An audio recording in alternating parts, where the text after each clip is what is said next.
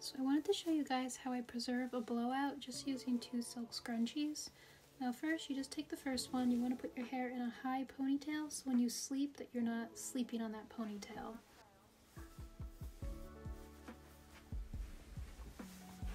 Okay.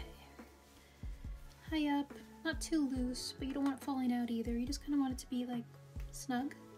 Okay, and then you're going to take the other one and slip it over top.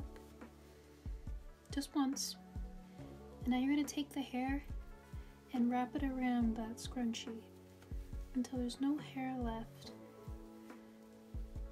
And then tomorrow morning I'm going to take a video and show you guys what the results look like. But this is so much more comfortable than sleeping with those like tubes that people do, or the sleepy ties, even the sleepy tie scrunchie. I have a few of those, and even that's uncomfortable. I'm really a delicate sleeper, and this is the most comfortable way that I have found to preserve a blowout or curls for the next day. So I'll show you guys then.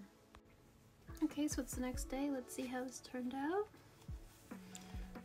Now, it really almost revives the curl. Like, look how curly that is. And the fact that it's high up on your head, it brings a lot of lift back to your roots as well. So you're really getting a lot with this. I mean, look, this is completely unstyled.